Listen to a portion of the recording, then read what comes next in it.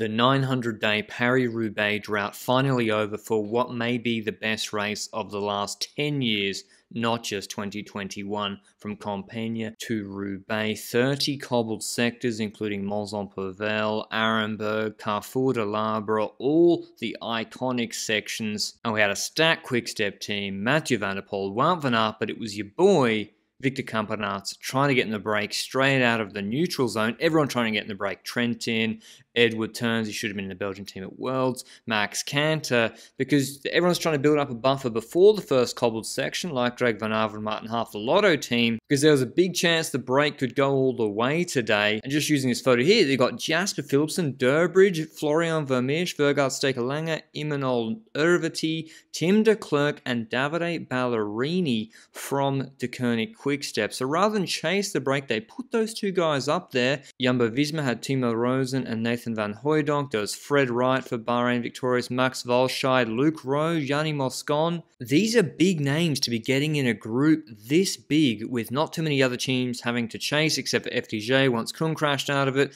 Bahrain Victorious were chasing a little bit. Casper Asgreen for De Koning preferring to eat his sunglasses than wear them. And we could already see with 160 kilometers to go how attritional this race was going to be. Luke Rowe on Ineos was one of the first riders to start putting the pressure on in the cobble sections, creating a four-man split with Niels Eekhoff, 2019 Under-23 World Champ Walscheid and Florian Vermeersch. Before Luke Rowe had a mechanical and disappeared, Walscheid crashed out of the group, and it was just Vermeersch who competed in the U23 World Champs road race the other day, and Niels Eekhoff going clear, being chased by that huge break. The peloton, this is it, if you can call it a peloton. The risk of being in there, just like in the women's race, was you could be brought down by someone in front of you at any moment. And indeed, Wout van Aert had those two teammates up the road who eventually would crash out or get a mechanical, and he was having to chase with Kwiatkowski on his wheel, Mathieu van der Poel on Kwiatkowski's wheel, and De Koning actually getting some numbers in the group. They had Seneschal and Asgreen here in this section. They also had Stibar, Lampard, and Bert van Leeuwenberger.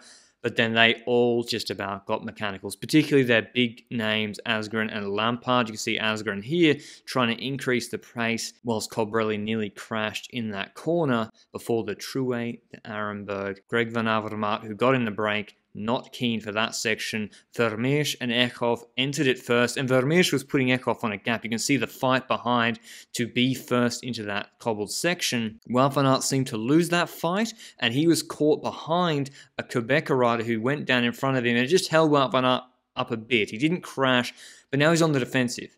MVDP's on the front, absolutely mashing, whilst Luke Rowe, who had a mechanical, as I said, he kind of did what Lotto Kopecky did yesterday in the women's race. He just blindly pulled out in front of the charging favourites group and took down Mads Pedersen really heavily. But Wout van Aert was able to bridge back to the Colbrelli Van der Poel group with Stibar in his group. But that's just another match burnt for him, whilst Vermeersch is brought back by the larger breakaway group. Quick change for MVDP. Whilst the race chilled out a little bit, Heinrich Hausler on his wheel, and then he attacks. Next section after he's changed that bike with Lampard and Hausler in that group. Lampard's the only guy that can stay with him for a little bit before getting dropped pretty much off the wheel or through a corner. MVDP was so fast through these corners, going solo, one-man mission, leaving Wout van Aert behind to chase the break, or actually this group up the road, which had slipped away with Siska Vickers, I think, Bovin and Sonny Colbrelli. MVDP catches them on an asphalt section, so Bovin's able to get onto MVDP's wheel. I'm not sure if they would have been able to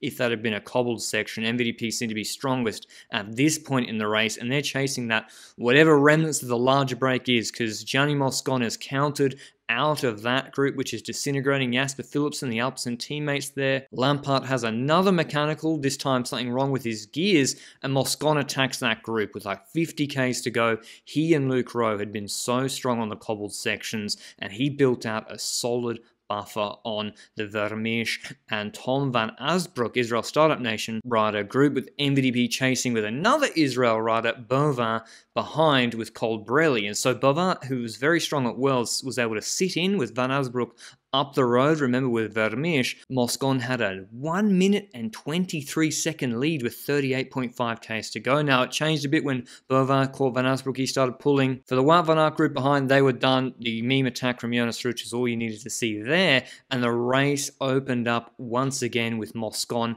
first having a rear flat change, lost 20 seconds. Okay, no big deal. The gap's now down to 42 seconds.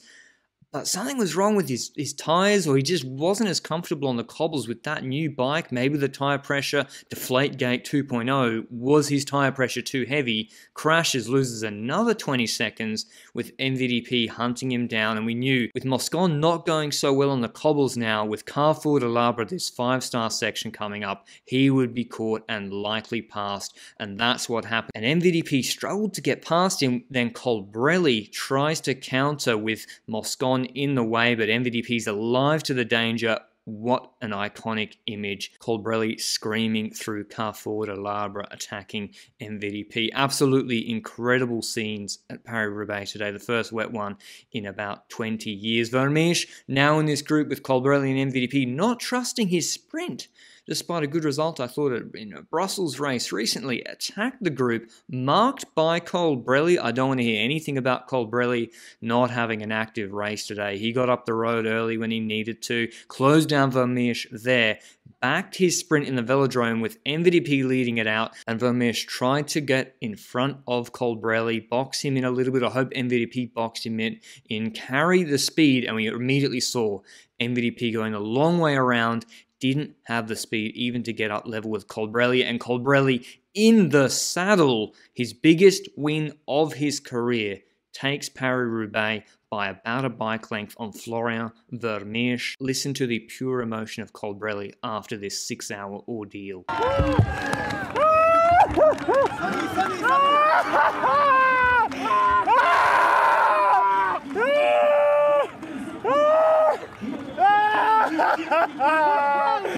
My first Paris-Roubaix, and I win. I don't know. I'm very happy because today is a legend of Roubaix, no?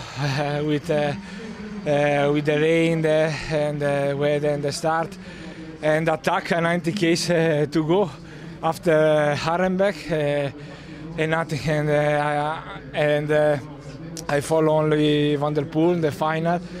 Nothing super sprint. I'm very happy for this victory. An incredible race, hard to do it justice with an 8-minute video, but here's the final top 10. Colbrelli, Vermeersch, Van der Poel round up the podium, then Moscon, Lampaert, Laporte, Van Aert, Van Asbrook, Bovin, and Hausler for the top 10. Once Sonny Colbrelli releases his power data and there's some more information, we'll take a closer look at that velodrome action in full, perhaps midweek this week. But I hope you enjoyed the video. Like it down below if you did. Last monument coming up, Lombardia. I won't have footage for that. I don't have RCS rights. They won't respond to my emails, but we will have coverage on the podcast. Until then, ciao.